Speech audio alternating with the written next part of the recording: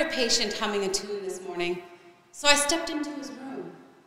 I wondered what it was. I had heard it before, but just could not place it. So I asked. He was sitting up in his hospital bed, gazing out the west window. He slowly turned and said, "I can't believe you don't know this.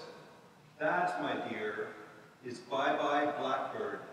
Well, the only music I'll have you know, and I know them all, are the brass and vocal hymns, songs and spirituals of the Salvation Army.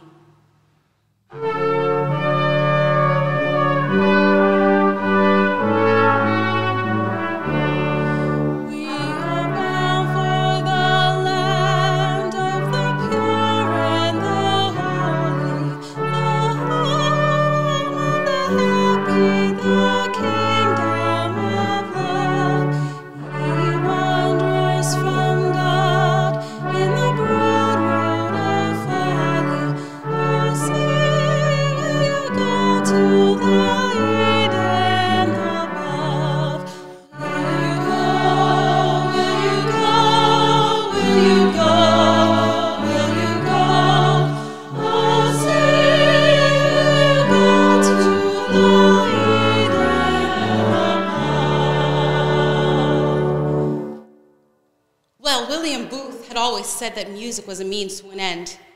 It should attract people, but it had to speak the message of salvation to their hearts.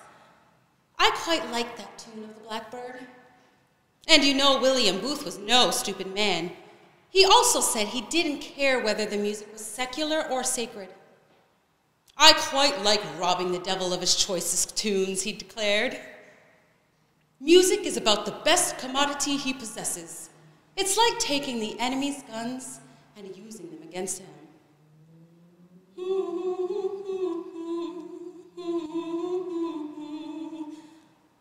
This is 1937, Salvation Army Grace Hospital, Windsor, Ontario, the Dominion of Canada.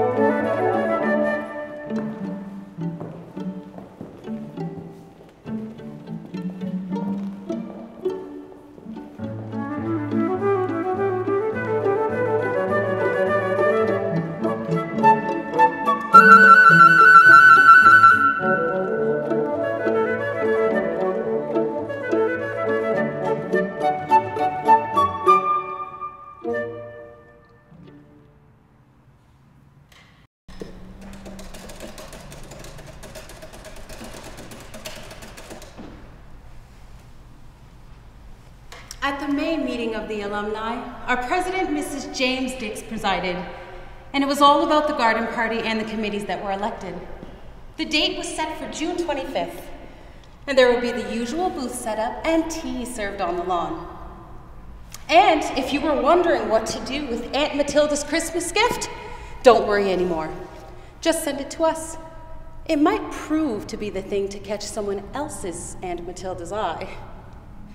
The final alumni meeting was held, and it was a very busy session. It was all about the garden party, and the children's alumni played a prominent part, and 2,000 letters of invitation were sent to the Grace Mothers.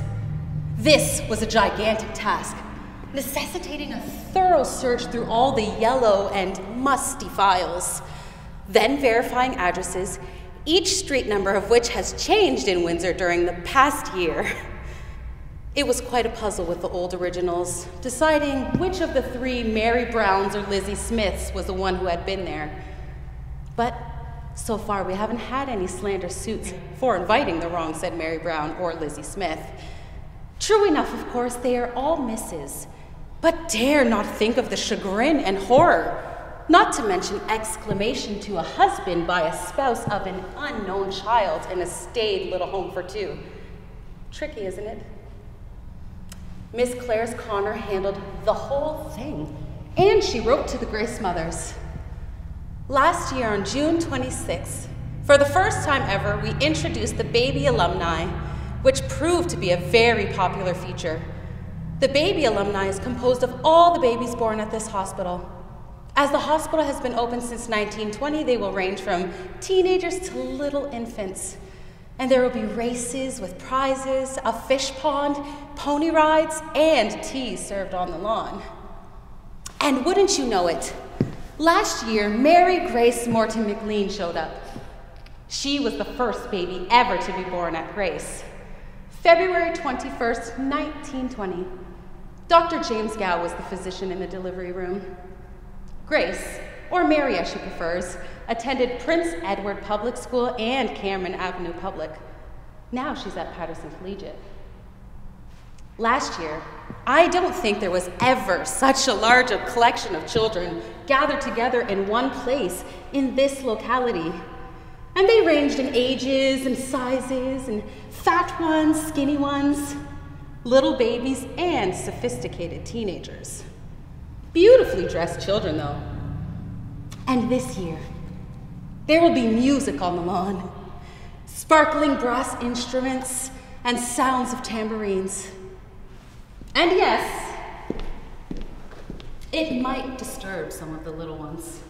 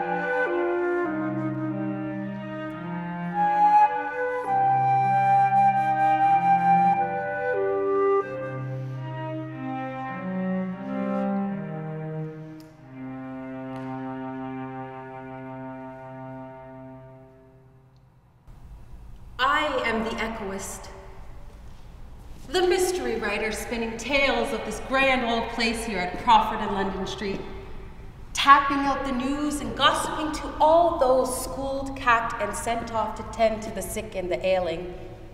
I am their voice. I am the reminder of all the good we try to instill in the young minds of these aspiring nurses. I was their night supervisor, their science teacher, and the one who warned them at every step of the way. I am the echoist.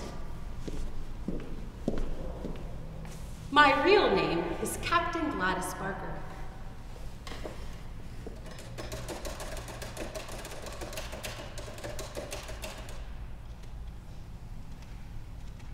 I have just heard from Captain Winifred Hearn.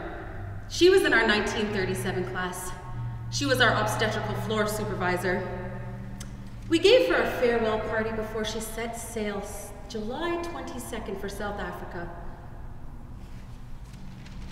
I'm just hearing from Winnie, writing to me, seasick and homesick, and a little bit lonely and weary.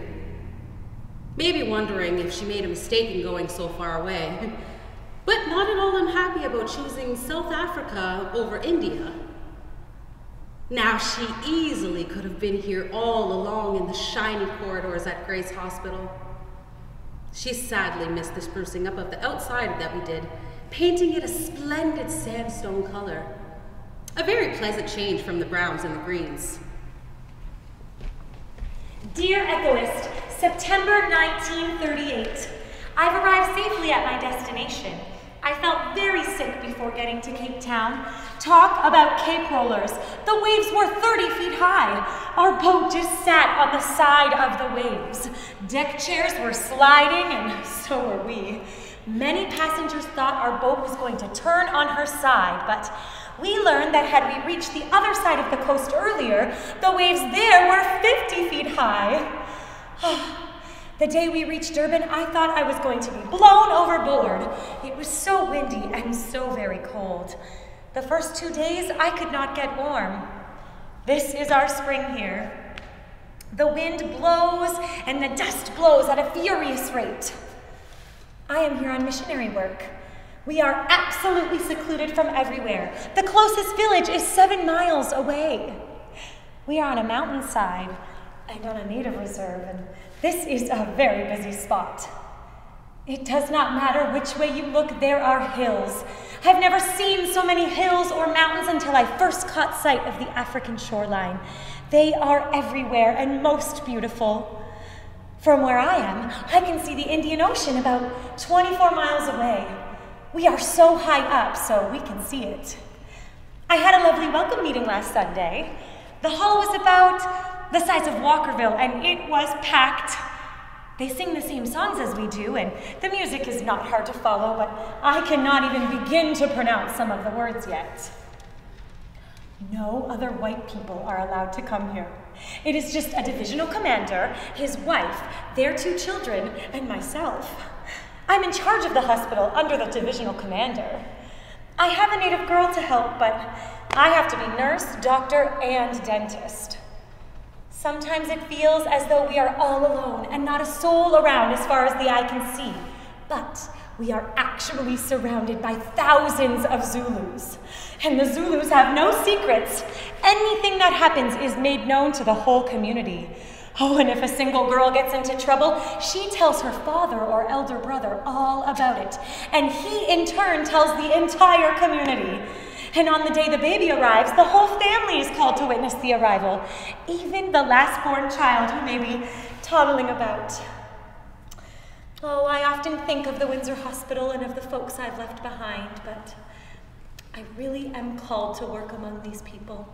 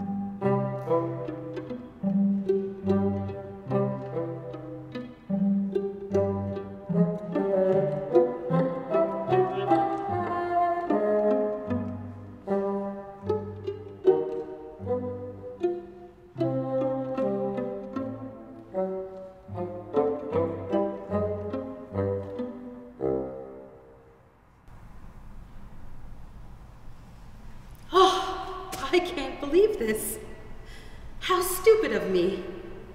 I actually sent the echoes addressed to Mr. R. Cross, Emo, Ontario.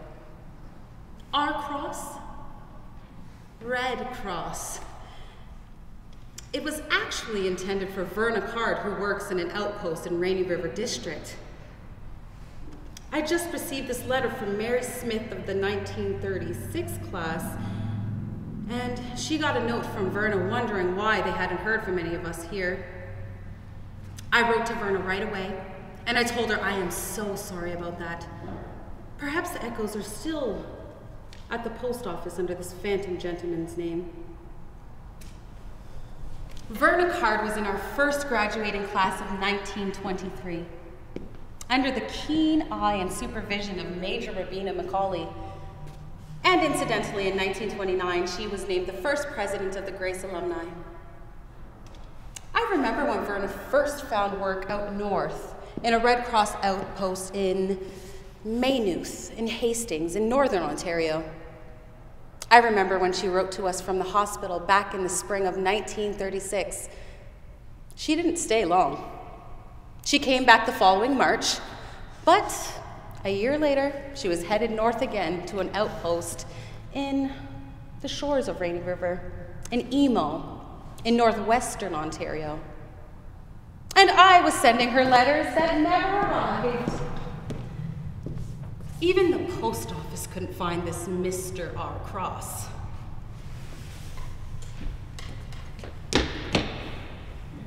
Dear Miss Smith, my thoughts are straying to Windsor this evening, and the spirit moved me to write. It feels like ages since I've been there, but it's only been a little better than a year. I don't get any news from Windsor. I don't get the echoes any longer. As you can see, I've joined the Red Cross once more. They asked another nurse and myself to come north and open an outpost. Perhaps you'll recall that last Thanksgiving, 14 people lost their lives in a forest fire. They are buried in Emo. The outpost was badly needed. It looks dreadful to see miles of burned timber, and the muskeg is still burning. From here to Fort Frances, it is burning in several places. And it does look strange to see clouds of smoke rising from fields of snow.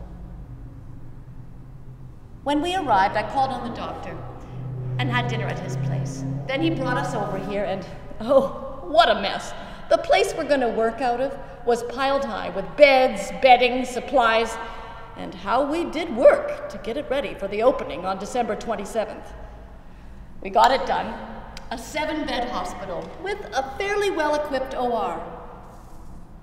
The doctor is very nice to work with, and I am his assistant. He does everything in surgery. We did a few tonsils and a circumcision in the first few days. But our first major surgery was a herniatomy. A man of 63, and he was sprinting home, feeling like an 18-year-old. Then we did an appendix, doing all with a spinal. And then there was this sweet lady of 35 years. She had no fewer than 3 tumors in her abdomen. We just sewed her back up. It was so sad. We couldn't do anything more. Now, I have to admit, I do love assisting with an operation.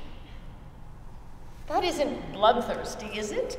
When it's helping so many folks in an isolated district. Just this morning, we had 2 babies delivered, 10 minutes apart. Our outpost is on the shores of Rainy River, and it must be lovely in the summer. I don't know how long I'll be here, as the Red Cross moves their nurses around from outpost to outpost in Rainy River. Another from Winnie, June 1st, 1939. She's had a pretty busy month in May. 3 maternity cases, 1 abortion, 1 fracture, and 1 victim of a fight. But the maternity cases are different. Dear Echoist, The Zulus are very hard on their maternity cases. They only bring them to the hospital when something goes wrong. They sit on their patient and shake her and do all kinds of things to make the baby come out. I had a patient last Wednesday who was in labor for a day and a half. Her mother brought her to the hospital, but the child was stillborn. Right away, her mother started scolding her and telling her it was her fault and she must have done something to kill the baby. I tried explaining why the child had died, but it was of no use. The mother insisted they go home right away. There's no use staying in a hospital if there isn't going to be any baby. All of this happened before the placenta came. When that happened, I left my patient to go for breakfast. My girl told me as soon as I turned my back, her mother made her stand up on the floor to see if she could walk.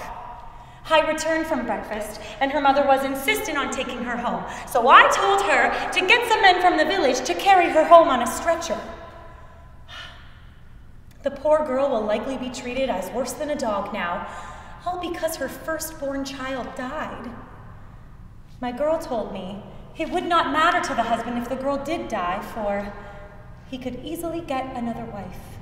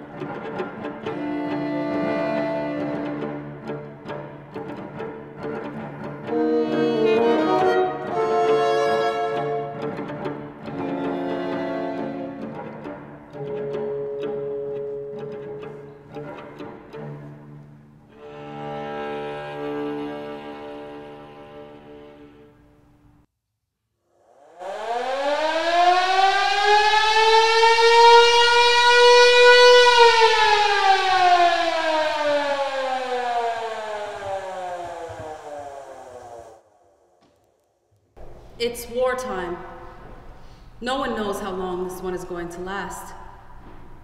It actually does not seem real. The Great War was different.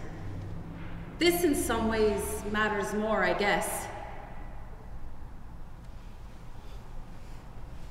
But I am sure when the wounded start coming back, we will feel its very pulse and weight and tragedy, and we will care for them. And the student nurses will be giving a rude awakening.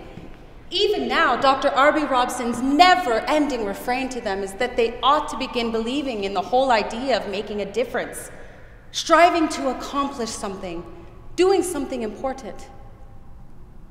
Mind you, some of the graduates are already filing for work overseas. Their letters from Europe keep us closer to the news than the Windsor Daily Star.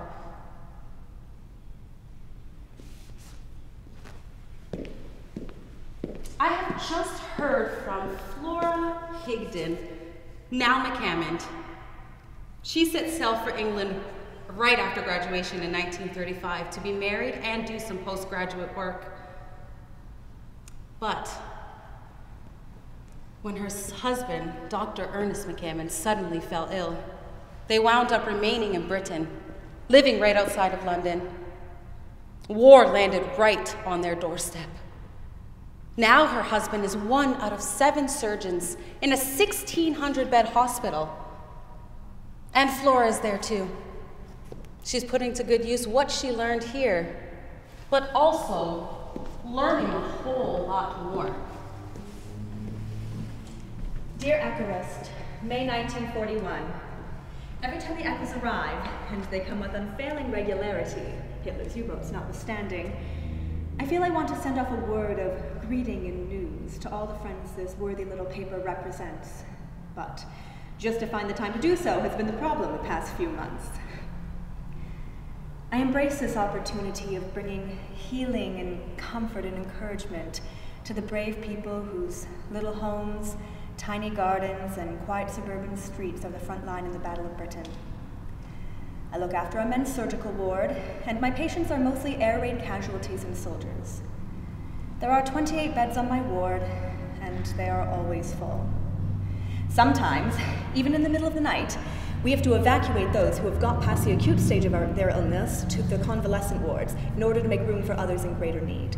Those who have just been brought in from first aid posts, bombed out houses, or other hospitals which have been damaged. The shortage of nurses is acute, and often I've been left absolutely all alone to do everything for my men for several hours at a time.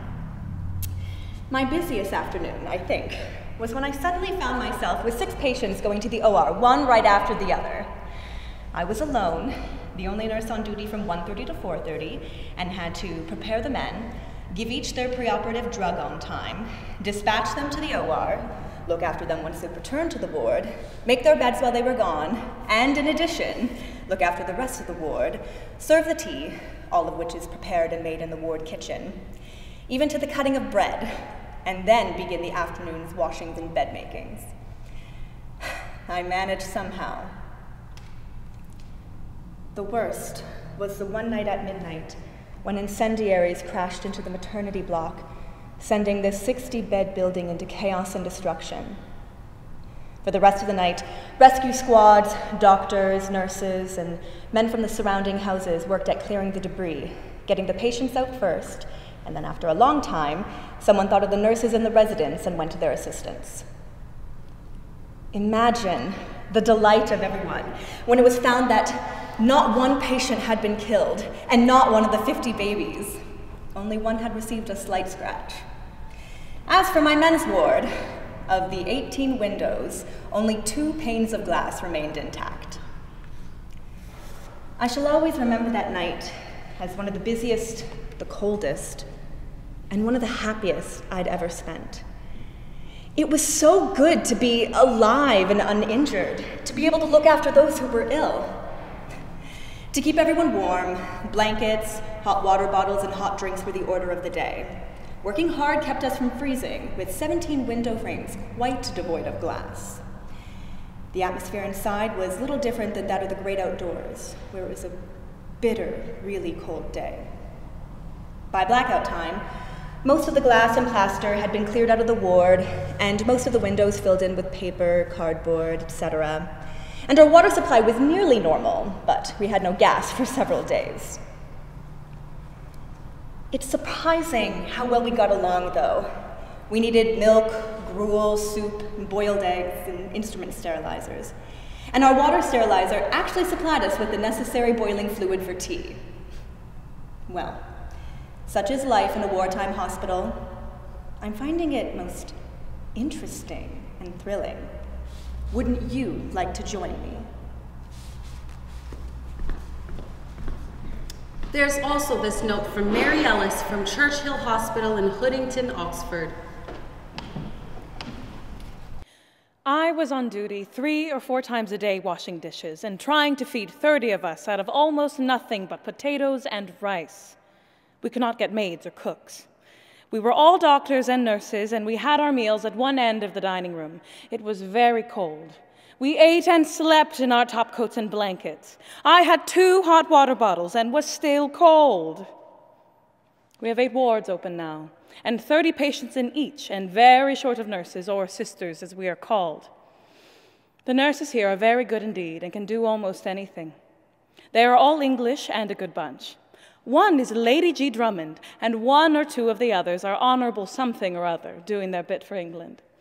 Oh, how wonderful everyone here is. They will do anything to help win this war, as win we must. We were told yesterday we are going to have a lean winter, and we have to tighten our belts. I have lost 7 pounds already. I can see a size 11 dress fitting me well when I get home. Oh, what I could do with a steak right now. Or some nice chicken. It is now 1942, and the letters keep arriving from Europe. Doris White of the 1931 class, she and Edna Schmidt, another nurse, they just arrived in England. After leaving Windsor, they trained in Toronto at one of its military hospitals with 250 patients, some of whom were German prisoners. They wrote, Dear Echoist, I had my first glimpse of a German. Very cute. They go out with the guards every day and play ball. We are not allowed to look after them until we are in uniform. But we can still look at them, and we do all the time. Interesting. I'm sure they didn't mean that. Doris, by the way, meticulously detailed what a nurse has to bring with her when she goes to war. It costs more than $400. 1 great coat, 1 spring coat, 1 trench coat, 1 recreation suit, 6 nurses' uniforms, 2 blue suits to wear for street, 2 blue wool uniforms for street, 1 cape, 2 hats, 12 aprons, 1 brown leather belt, 3 brown shoes, 1 pair of rubbers, 1 pair of galoshes, 1 pair of rubber boots, 12 pairs of stockings, brown, 4 pairs of gloves, brown and white kid for dress, 16 pairs of collars and cuffs, 2 pairs of slacks to wear on the boat, 3 scarves, 1 umbrella, 1 steamer trunk, 12 by 24 by 36, 1 duffel bag, 1 steamer rug, lots of warm woolen undies, and many other smaller things. Soap, starch, flashlights, lemons for nausea, pins of all kinds.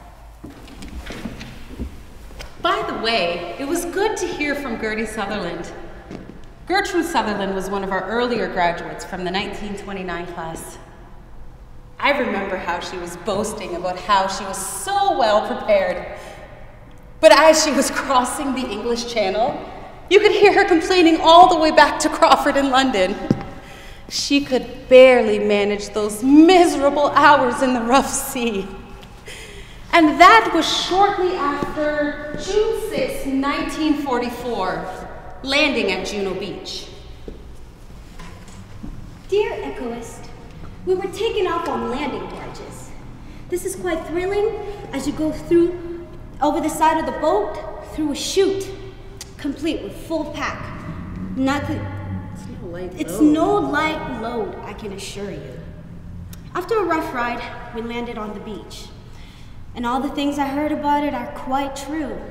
Only after you have plowed through it, almost up to your knees, almost slept in it, and I'm sure ate it, only then you can really appreciate it. We were taken to a marshalling area. We had to wait several hours before once again being boarded up on trucks and taken through a much beaten and battered countryside to a beautiful green cow pasture where we spent several weeks. We spent days in our combat clothing, never taking anything off. We ate K rations, quite good, but a good thick steak would have been much more tempting. Water was rationed, and so when we washed face and hand, we used our helmets. One thing that was very amusing was our John, an 8-holer, situated in the most beautiful apple orchard you could have ever seen. Nothing but God's blue sky above you. This was the local gossiping spot for us all, except when it was raining. Then 12 of us then were taken by train to this hospital only 7 miles from Paris. It is a beautiful place. Originally a hospital only 6 years old. Very modern and at present very, very busy. We passed through the city of Paris from the station by ambulance. It is a beautiful, beautiful place, and what I've seen of it is quite lovely. I spotted the Eiffel Tower, and when I passed through the Arc de Triomphe, it was all so thrilling. With all the poverty and destruction we saw coming through the countryside on the train, incidentally a hospital train, one wonders why this great city was spared. The village near the hospital was very quaint, and the countryside was very lovely, but the hospital was heated, but in our quarters, there is no heat, very little hot water. At present, I'm sitting down in bed with a warm hot water bottle at my feet, encased in 2 woolen socks and flannel pajamas on, 2 sweaters, and tucked in between layers of blankets. My hands are frozen and blue from cold. So before conditions worsen, I'm afraid I should say au revoir to you all. We also hear from our doctors, Dr. F.S. Bryan, now a major with the Canadian Army. He wrote to us from the Canadian General Hospital number 10, and it is readily evident from his tone that he missed the old place here. And from what I read in his letter right before Christmas 1944, I can actually visualize him in those first 6 weeks in Normandy, frantically racing from one operating room to another. Dear Echoist, on more than one occasion, we admitted sufficient patients to fill all the general hospital beds in Windsor in a single afternoon. Our operating tents worked on a 24-hour basis for weeks. Sleep was a precious commodity. It was a weird experience at 3 a.m. to be crawling along in the dark between tents, arms loaded with bottles of blood or plasma, on the way to someone who had suddenly gone flat.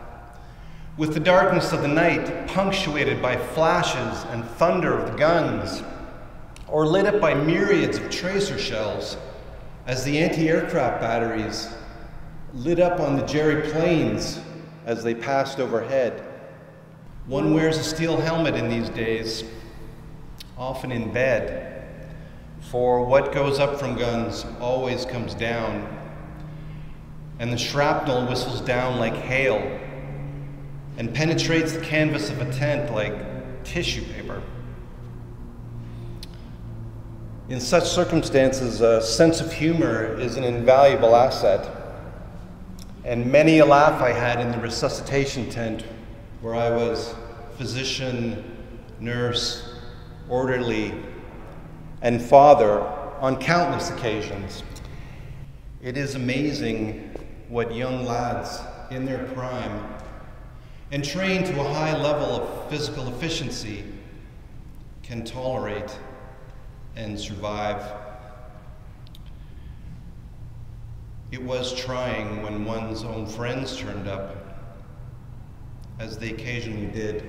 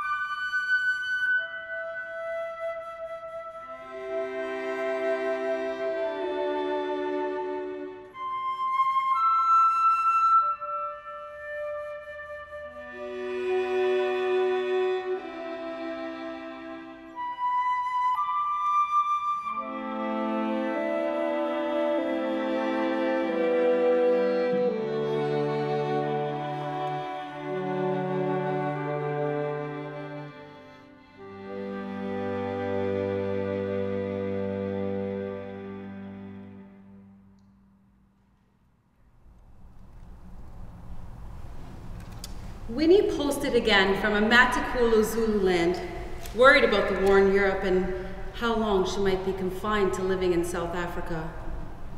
I mean, she is so far away and so isolated from what's going on that it must seem surreal to her being so far away. Dear Echoist, I haven't forgotten you. I've received all the echoes from September to January. I won't recognize the hospital when I return, if the war ever ceases. If it does not, I will stay put. We have experienced somewhat of a drought here. The crops have failed, and in some parts the people are starving. About 2 weeks ago, many came begging for a prayer meeting for rain. About 200 gathered on top of one of the hills, and they prayed for rain. And that night, it poured. But the next morning, by 8 a.m., it was as dry as it had ever been. Yet, it gave them all hope that it had rained at all. That Friday, it rained again, and on and off again yesterday, and it doesn't look to be over yet. Oh, I do hope the drought has ended. We've also experienced an epidemic of dysentery here. 1 man died of it. And the people here are so superstitious, they believe his ghost invades the hospital every night. Some have even seen it. They've also talked about seeing lights coming up from the grave. I believe this to be true, for I remember learning about the Great War in school. Our teacher told us that in Flanders, where the dead were buried, light was seen coming up from the graves. This was because bodies were not properly embalmed, and they were buried slightly below the surface. The light was due to the phosphorus which escapes. I believe this is what's happening here, but the people are so superstitious, they believe his ghost walks the hospital every night. Some have even heard cups and saucers rattling in the darkness. My assistant tells me that every patient has said that this man has visited them. So I asked, well, how come he hasn't come to visit me, for it was I who looked after him? And she said, oh, he doesn't know where you sleep.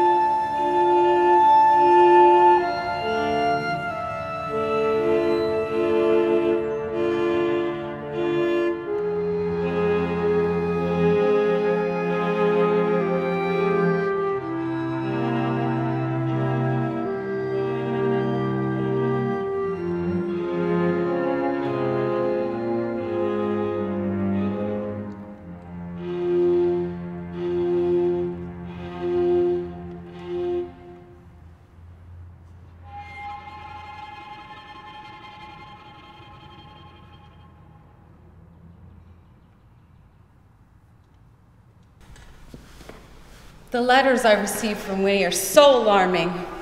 In March 1943, she was so distraught over the birth of a new baby because the old grandmother scrounged a tin and placed something that might resemble snuff or incense to burn in it. As she did this, she also placed the heated item on the umbilical cord as soon as it was cut. It is believed that this will chase all the evil spirits of the disease away. Winnie is such an accepting person. I mean, she might as well have thrown out the nursing book from Windsor's Grace Hospital, because in no way does she dismiss such practices of dealing with illnesses. One procedure in particular intrigued her: the treatment for a headache. It is said that if one has a headache, somehow a winged insect has made its way to burrow within the skull. And when that insect gets angry, it results in a throbbing headache. The same with abdominal pains. The cure for the headache, however, was setting a plate of burning medicine on the head of the afflicted one and watching carefully, because you might spot the creature creep out and fly away. It is May 7th, 1945, and we swarmed the radios this morning listening to the news. The Germans had surrendered. And today it was also a day of celebration for a different reason. And I had to practically be pulled away from listening to the news because today 22 nurses were celebrating their graduation in our nursing program.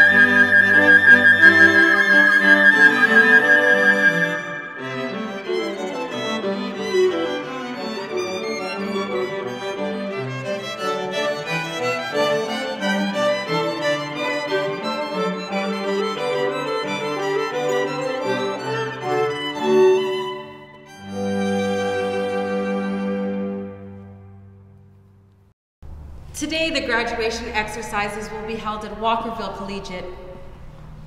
Brigadier Brett had already anticipated that peace would come to Europe. We had been hearing about it every day in the Windsor Daily Star. So she prepared a special service of gratitude, summoning all the orderlies, medical staff, and nurses to the hospital's lecture hall. She prepared fancy programs with red, white, and blue ribbons attached so participants could wear these on their lapels. The British and the Union Jack were placed at the front of the hall, and a big flag was hoisted outside of the hospital building. Ruth L. Dunn was our valedictorian. She was entirely candid in her recollections of schooling here at Grace. And she told the story about trying to feed a patient cherries, but somehow, unknowingly, I put the woman's dentures in, upside down. Or the time she was assisting in the operating room for a patient who was having their tonsils removed. The doctor gave her a cup with water and told her to hold it still. She let the cup fall to the floor when the doctor went to wash his instrument in it.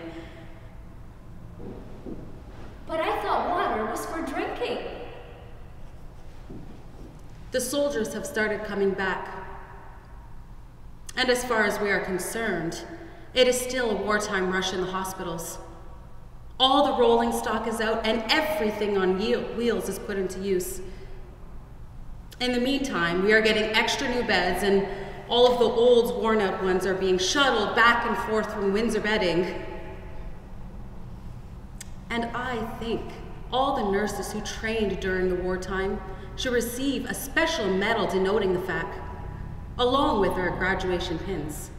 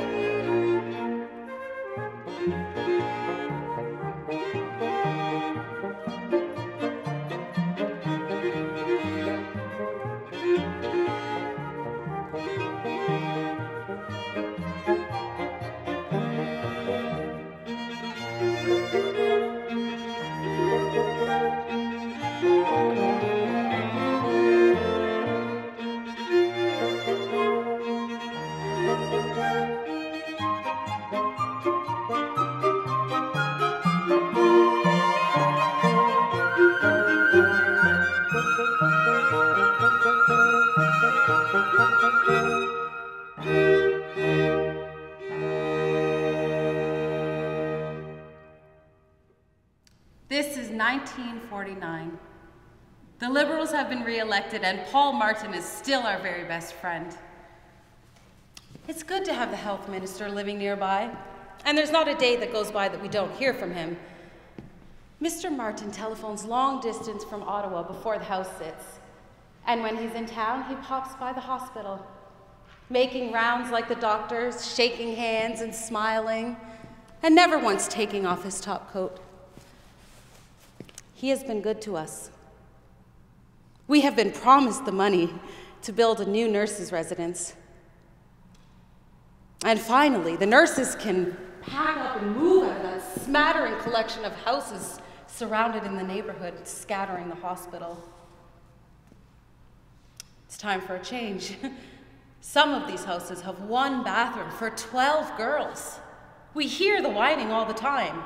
One in the tub, one on the toilet, one at the sink slapping on lipstick, and 3 or 4 idling outside. It's time for a change. We hear it. We hear it. And so does the Honorable Paul Martin.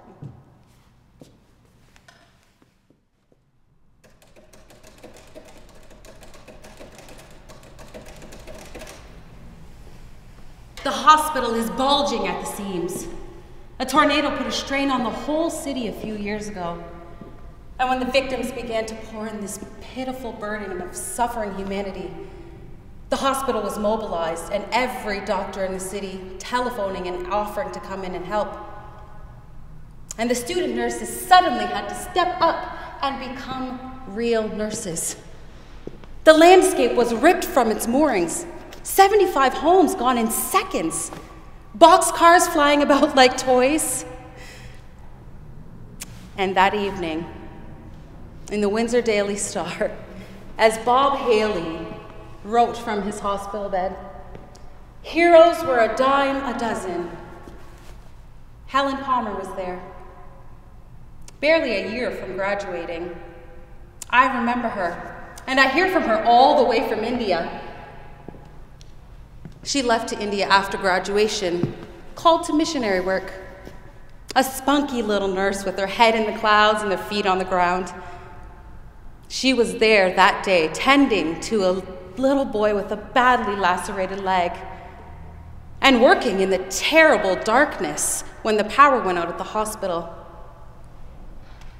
Now she's in India, learning all that she can there, and carrying all that she has learned here. So did Verna. I cannot believe how Verna continues to vanish further into the hinterland. So dedicated is she. So much of her life has been spent in the north. Here it is, April 1950, and Verna is posting a letter from Big Trout Lake, an OG Cree reserve about 580 kilometers north of Thunder Bay. Dear Major Barker, I am 300 air miles from a post office. Sioux Lookout. I'm in charge of a nursing station. It is the Canadian government's most northerly nursing station, and I am here for the purpose of teaching public health to the Cree. I'm 135 miles west of Hudson's Bay. My territory is quite extensive. 60 miles west to Bearskin Lake, 50 miles south to Big Beaver House. The post is an island on Big Trout Lake. There are 8 of us whites, myself, staff maintenance man, and his wife housekeeper, the Hudson Bay doctor, and the Department of Transport weather station staff. There's an Anglican missionary who is married to a Cree, and just now I am struggling with the Cree language. I travel by dog team, and a while back I received a call from a camp 25 miles away about a boy who had severed an artery in his foot while out on the trap line on Tuesday. It was too late to leave that day, so we left early the next morning. I watched the sunrise far out on the trail. It was lovely on the trail, winding in and out of spruce and pine woods across lakes and down rivers. It took us an hour to cross one lake. The weather was sharp, but not too cold, and I was snugly wrapped in an eiderdown robe on a toboggan. We got to the camp in about 5 hours, and I found that the Indians had stopped the hemorrhage by packing the nasty wound with willow bark and rabbit hair, and I could see the artery pulsing through the clot, so only packed it with sulfa powder and gave the boy penicillin. I slept that night in my robe on the floor of a camp in the pine grove, and the trees whispering to me all night. I like to think it was the love of our Heavenly Father, who loves the children of the North Woods. I hired a dog team in the morning and brought the boy back to the station. I wired Sioux Lookout and they sent a plane. We were weather-bound, so the boy did not get there till the next day. He is okay, though, and will be able to walk again by summertime. I wrote her back, reassuring her that somehow she made the North sound so romantic. Trails and trees and plains and dog teams.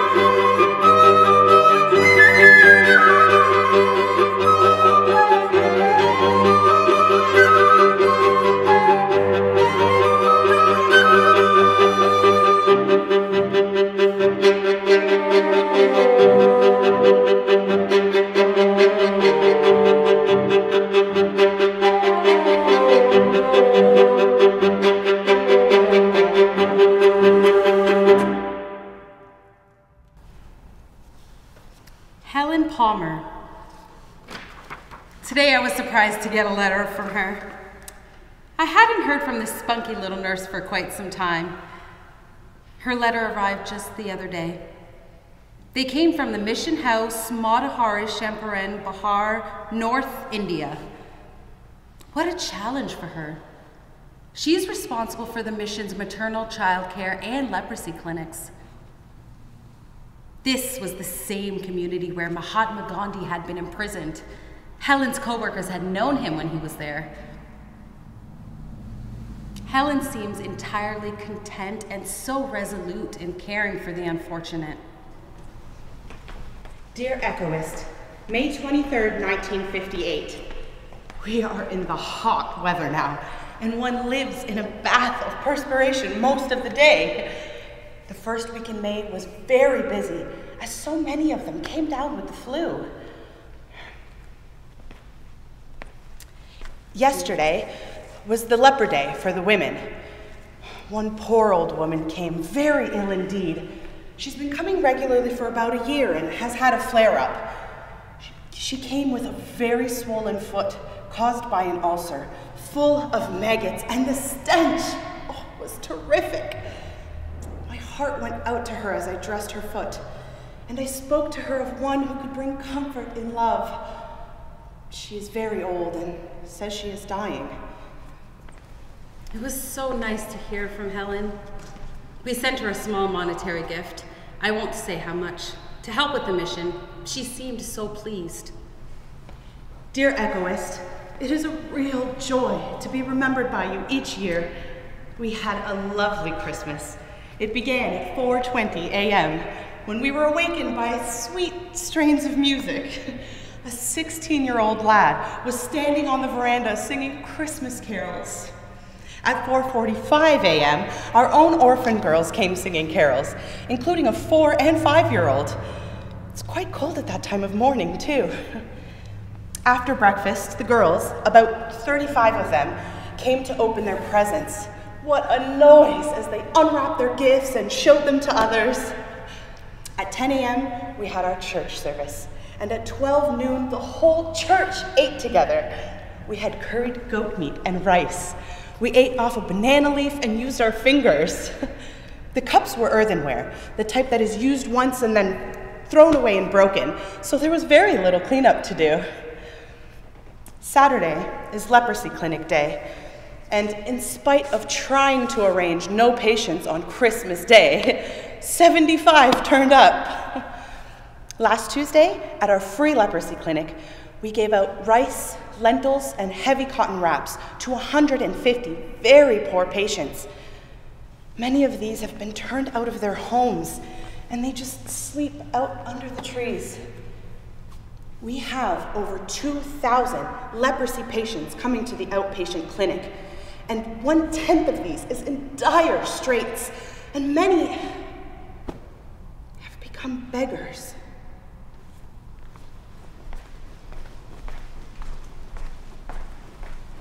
Yes, I am the echoist. But it is time to step down. Let someone else take this on. I have been tapping away at this big underwood. My words each month fill up every bit of this space. On these long sleeve stencil sheets for the Gestetner, hoping to never strike the wrong key because it's annoying trying to fix it. When I'm done, I slip them onto the machine, fastening them meticulously into place, inking the wells, and start the run. Each echo's ready to be shipped out to the world at large, to the graduates.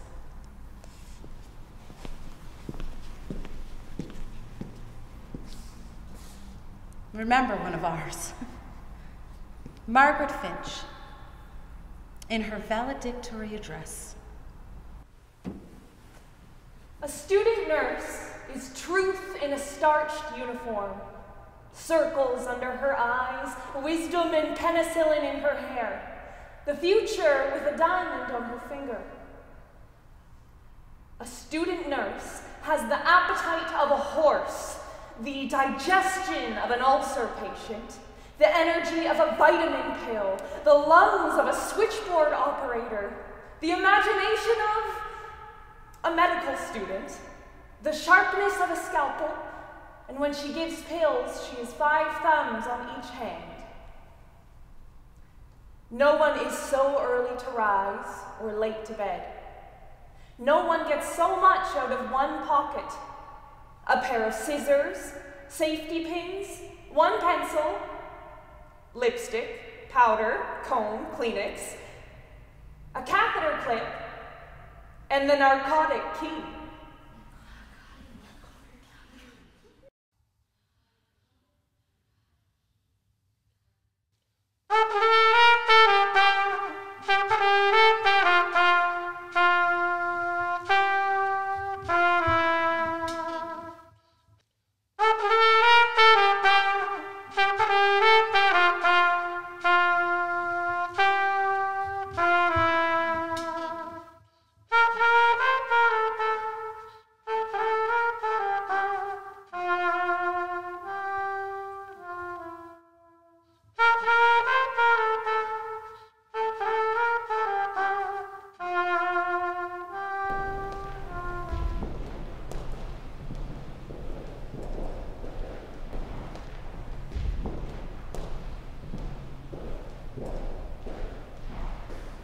This is Windsor, Ontario, and Detroit, Michigan.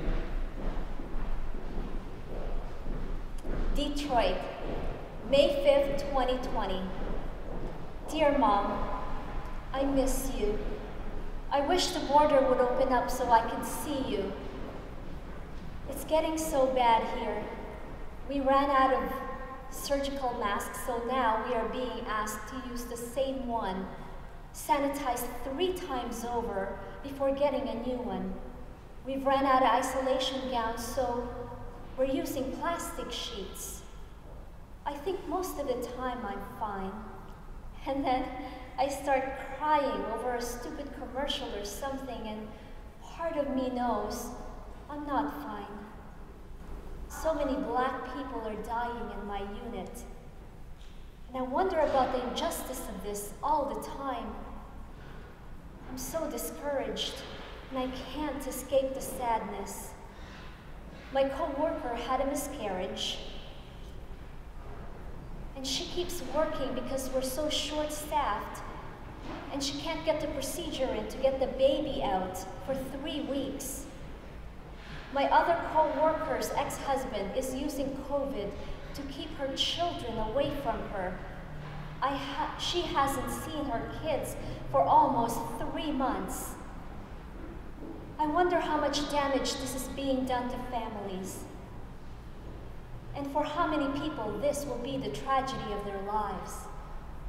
Room 3 fell at home.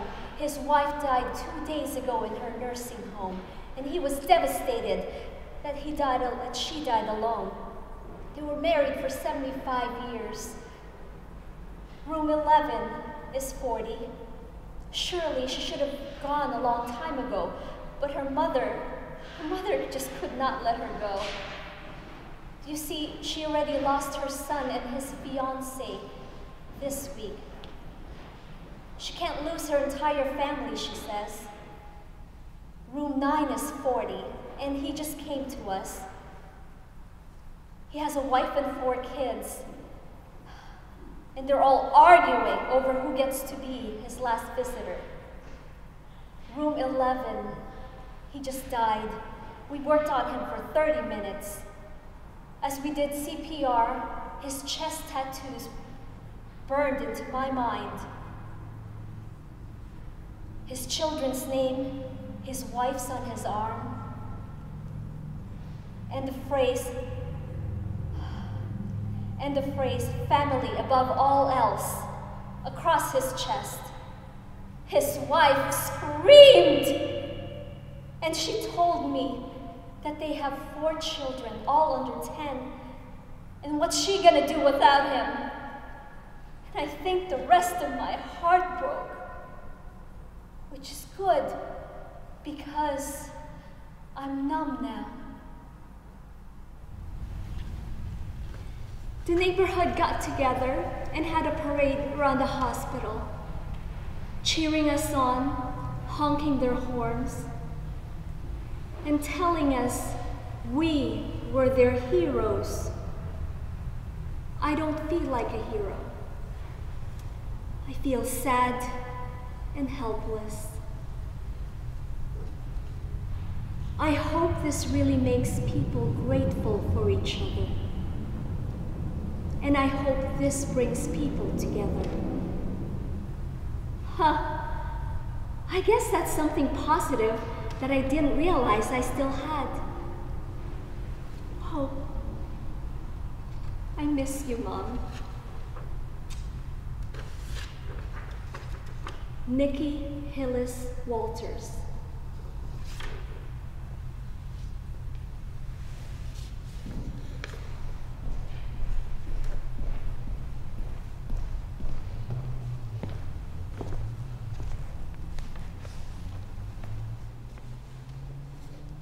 March 11th, 2020, marks the day when our greatest fear as healthcare workers officially became a reality.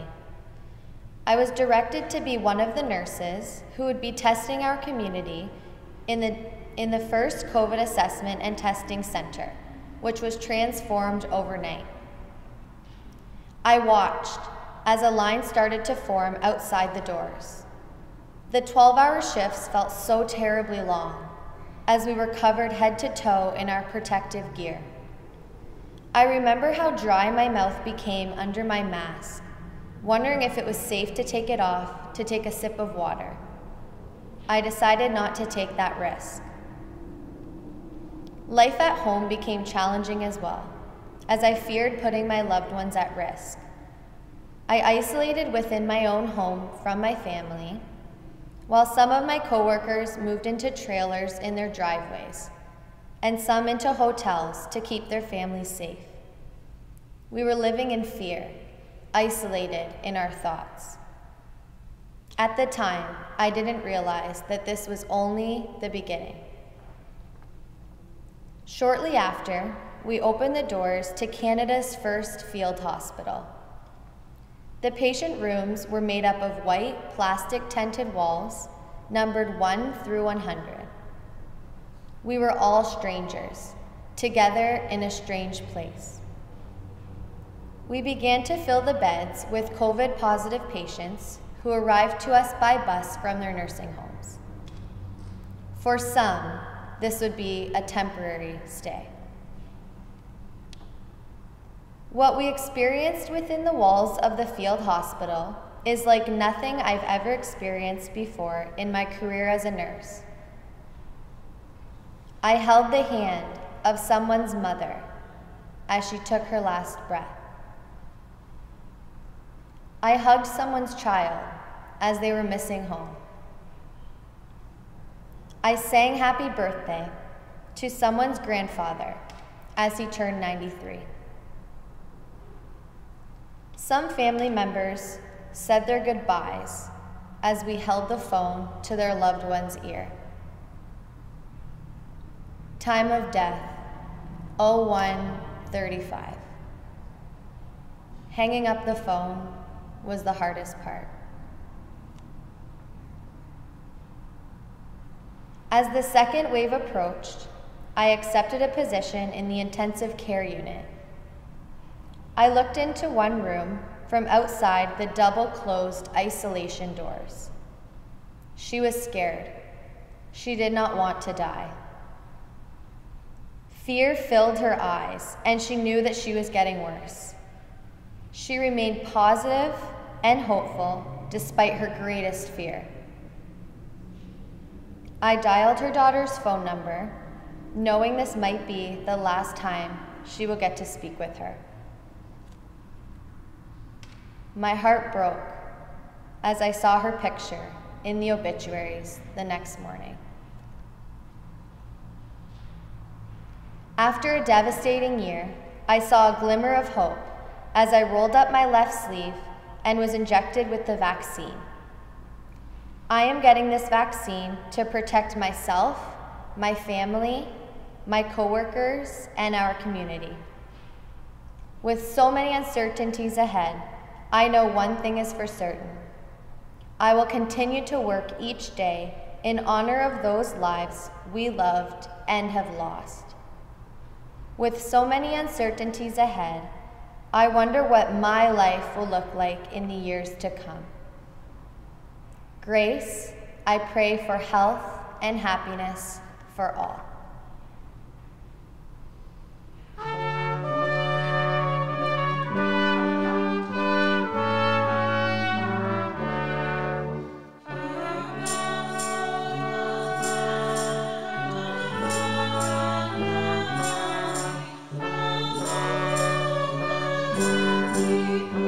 you.